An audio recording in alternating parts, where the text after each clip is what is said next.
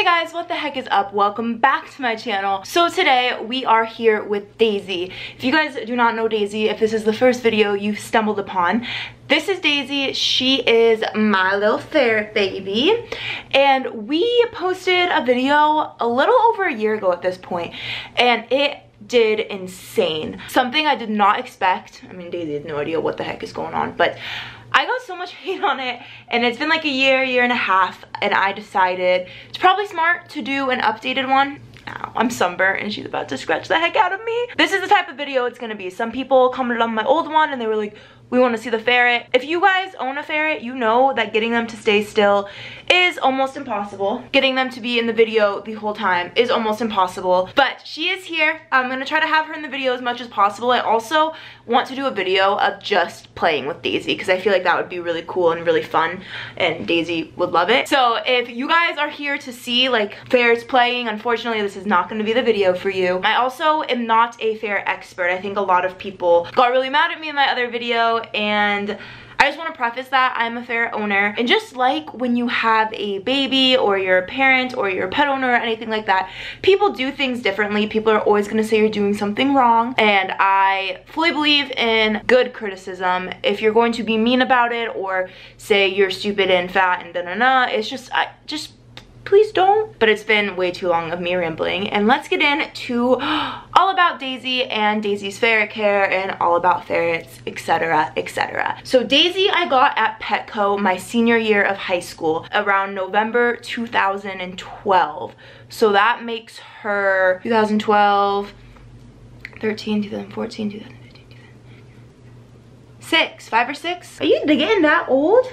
Oh my goodness.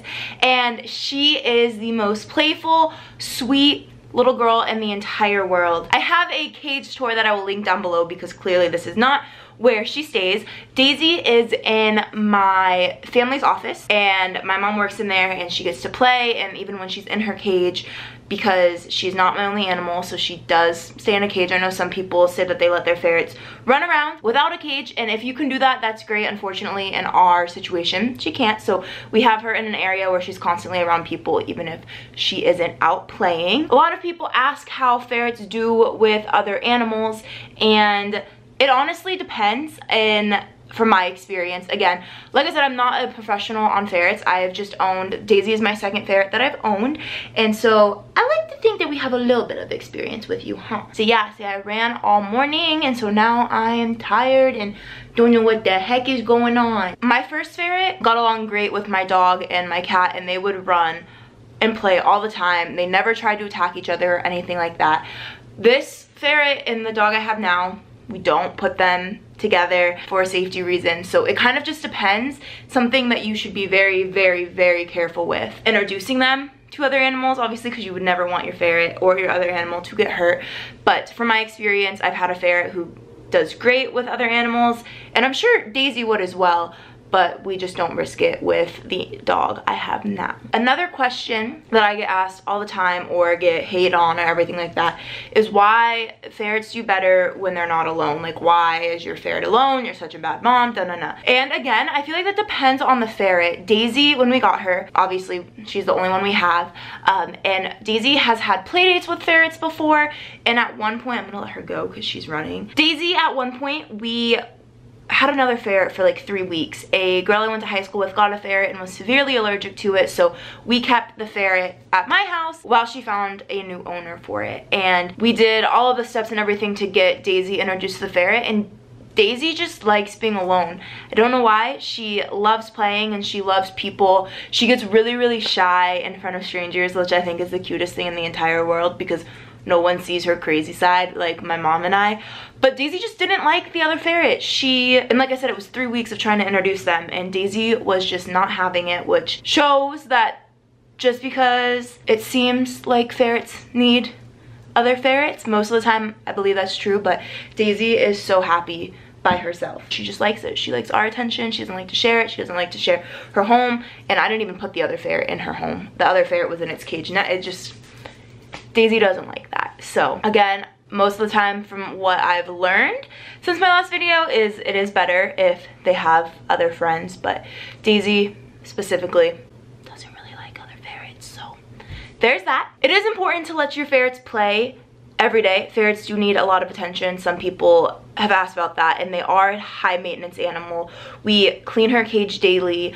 You trim their nails, you clean their ears. You can't just let them be in a cage. They do need a lot of attention and love and playtime. And they are little, so it's not like they need 8 hours a day of playtime. Like, they are little, so their energy gets out faster, obviously, than like a dog or something like that. But they do need to play every day and get that love and attention, because it will not be good for them, obviously, just like any other thing. Another thing that I learned from my last video, and I swear I never live this comment down, we used to bathe my ferret way more than you're supposed to.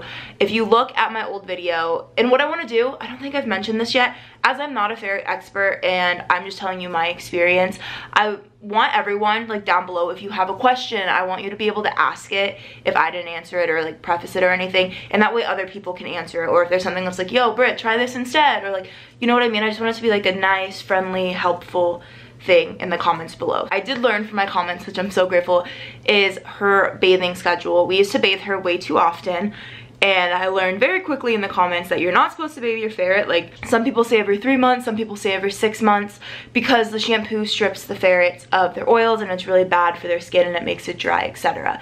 So you do need to give your ferrets baths. My old ferret loved water more than anything. My old ferret's name was Snickers would play in the shower with you and everything like that. Daisy hates water more than a lot of things. So we do really quick baths, and now we do it about every 4 to 5 months versus what we were doing prior. So there's that. And I use a ferret shampoo I bought at the store, and like I mentioned, I bought my ferret at the store. Obviously, the comments let me know before adoption. With any animal, you want to rescue things if you can, but I got her at Petco along with her cage, her food, everything like that. Daisy does not like treats. I don't know why. My other ferret, again, love treats, and that just shows you how different all of their personalities are. My old ferret loved treats. Daisy wants nothing to do with treats. She eats her ferret food, drinks her water. That's that. My other ferret would eat any type of food you gave it. So another thing, ferrets get sick very easily. Luckily, my baby girl has been healthy. I did a story time on the one time she did get sick, but that is something that you are risking with ferrets from everything that I've heard. So I don't care, so I just want to run. Daisy loves running more than anything. She just runs around the house and plays with you, and she loves to be in the same room as you. You could let her run around your entire house and she will stick right by you. She falls asleep in my dresser drawer. She, like, I don't know how she climbs up, but I always find her in my pajama drawer. She's about to get in it, so I'll show you. Oh, I have this ball pit I bought her, and it has a bunch of little balls in it, and she freaking loves to play in this thing more than not even like playing it. She just likes to tip it over and make a mess. That's her favorite thing to do, is just make freaking messes. My other ferret used to go into people's purses and steal stuff and drag them out. Daisy does not do that. She never steals anything. I've seen her attempt to take a shoe a couple times, but Daisy just more so likes to run and make messes. So that's another thing. Most ferrets do like to take little small things, like my brat toys and stuff. When I was younger, my ferret would take them and put them under the dishwasher. They're crazy. That's just how it is. Daisy. Right now, there's a stuffed animal in there. She's biting the leg and trying to pull it out, but it's cute. You expect it. Daisy, what else is there about you? Daisy loves, like I said, she's more shy, and she doesn't bite. I get so many questions on that, and I feel so bad because the both experiences I've had with ferrets, neither of them have been biters ever. Daisy, like, is really ticklish on her tummy, which is so cute. So you can tickle her and she'll, like, play bite you, but that's to the extent of it. She's never really bitten anyone or been mean to anyone. She's a little more shy, like I said, around people, but she's the biggest sweetheart, and so was my old ferret. So I've never had to deal with biting, and I wish I had advice for that.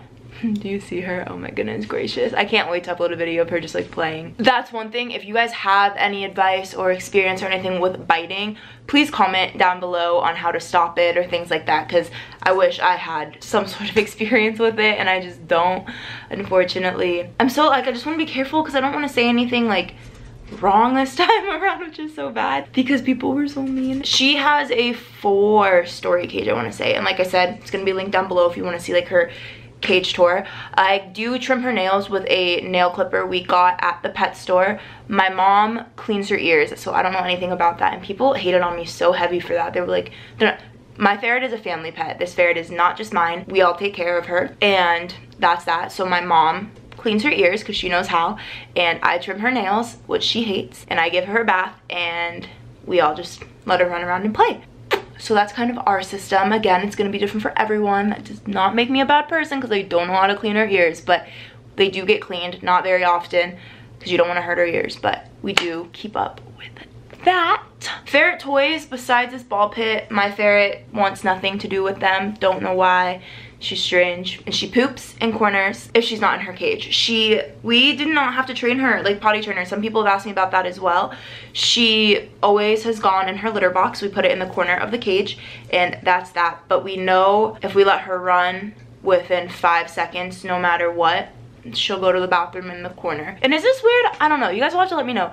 Most of the time when she's done playing, she'll either fall asleep or she'll let herself back into her cage.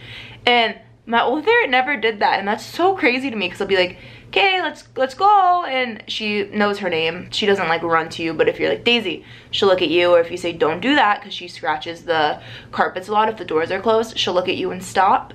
So I don't know if that's just good timing or if she's freaking knows her words. That sounded really dumb, I'm sorry. Knows certain things like her name and whatnot, but she usually listens, which is really freaking awesome.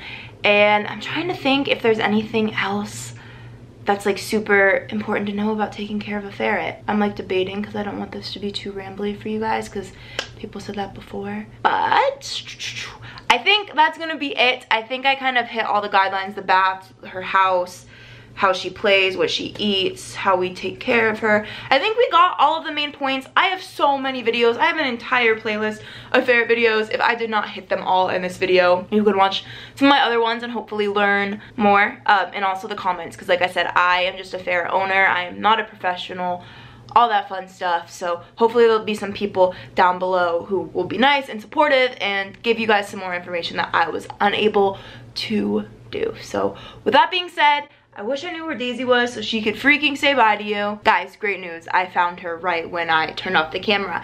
And I just did not feel right ending off a ferret video without you guys getting to say goodbye to the star. Can you say bye? Can you say bye? She's like, yeah, let me go. I want to play. For real, thank you for watching, and we will see you guys so soon, huh? Say so freaking soon. Okay, goodbye.